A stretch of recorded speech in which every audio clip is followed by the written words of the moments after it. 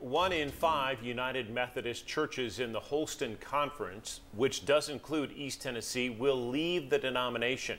Church leaders voted this past weekend to let 264 congregations disaffiliate. 10 News reporter Grace King explains why they are choosing to leave. Holston Conference leaders describe this split as a divorce. While they still share many of the same values, they couldn't get past certain differences. This is a heavy moment for many here.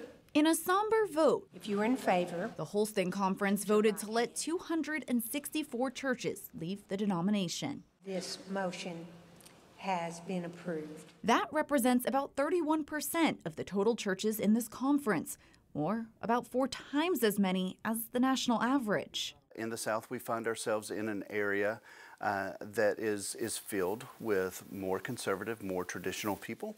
Reverend Tim Jones says the debate largely boils down to LGBTQ issues. Currently, the Book of Discipline states that practicing homosexuality is incompatible with Christian teaching. That language could become more inclusive during the General Conference in 2024. The churches that are leaving tend to be more on the traditional side, and they're just not wanting to have the conversation anymore. United Methodist leaders wish that wasn't the case.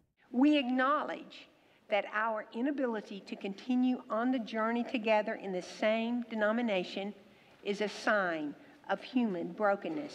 Still, they say that won't deter them from moving forward. The fact that some churches will be disaffiliating and some churches will be withdrawing does not in any way change the impact that they have had upon us.